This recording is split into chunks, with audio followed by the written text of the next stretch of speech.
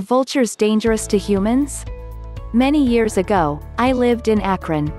Every year, a huge flock of migrating buzzards would come to a dam in Hinckley, so on the day that they were supposed to appear, my girlfriend and I drove to Hinckley with binoculars to look for the buzzards.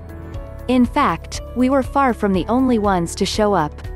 There were several hundred people in the parking lot, most with binoculars, waiting for the buzzards to appear. Nothing. Not a sign of them. Kind of boring. So, eventually, we went for a walk in the nearby park. We walked quite a ways into a field with small trees and brush. We wanted to be alone as teenagers often do, and so we were alone, and then, out of the sky came hundreds of buzzards. They were huge. They landed all around us. The field was thick with buzzards, some no more than 10 feet away. If they had so desired, I'm sure the flock could have done some serious damage, but none of them seemed the least bit interested in attacking or threatening us. After a few moments we both felt safe and secure, though when they first landed in such great numbers it was definitely unsettling. If you were a very tiny human, or possibly very incapacitated, and the vultures were very hungry, they might attack humans. They might also attack out of fear if suddenly confronted. The only time I was attacked by a bird was not by this giant flock of vultures but by a red-winged blackbird. They are very territorial. I was jogging near the museums in Chicago and wearing a bright red shirt. Apparently, the red-winged blackbird thought I might be trying to steal his mate. Furthest thing from my mind. I'm out jogging and suddenly a bird dives at me. I am still jogging thinking to myself, that bird tried to attack me. No, don't be silly. Birds don't attack humans. Then, it dived after me again. I've never had one actually dive bomb me, but several other times they have gotten very agitated when I've gone by male red-winged blackbirds.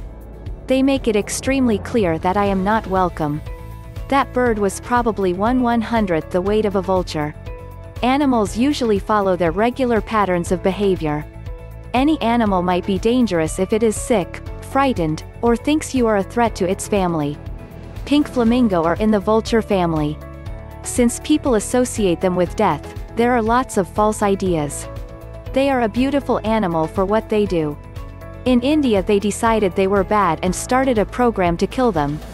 In the end, dead animals did not get eaten and were consumed by wild dogs, spreading rabies, and 40,000 people died of the horrible painful disease. They clean and eat things nothing else can. They have special acids in their stomach that can even break down a snake's poison. There are black vultures and turkey vultures. They live in symbiosis. The turkey vultures are thought to have the best smelling ability of any animal in history. They find the food. Black vultures push their way to the front of the line. They are more aggressive, but they also tear the food up to allow it to be eaten better. Indians called the turkey vulture the peace eagle. That is how docile they are. They pee on their feet to clean them. They puke into their young's mouth to feed them. If you climb up a cliff and bother their nest, they may puke on you, instead of their young. For some reason they like humans and often build nests near farms. One couple went on a hike after work each night. Soon, good old Charlie would swoop in and fly along beside them until they complete their walk. The wife was in a car accident. One spring day, in their town of 12,000 people, she went outside to the back deck to get some sun.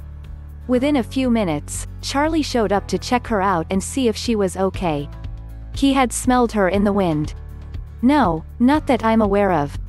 I live in Arkansas, the USA, and we have many vultures around here, but they never harm humans. The only way they might come even remotely close to you is if you were driving past them on the road. Like most wild animals, especially birds, they're very shy of humans. Even if they're in the middle of feeding on a dead carcass, they'll get as far away from you as they can if you come close. They have an innate, instinctive fear of humans and, as far as I know, they are never aggressive. They may be aggressive with other vultures. The bigger the vulture, the more dominance they have. But they will never attack a human.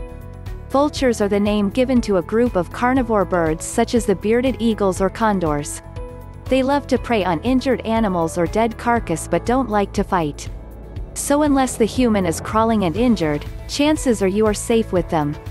I have read stories they actually became the savior for lost travelers who lured them down for food when pretending to be dead.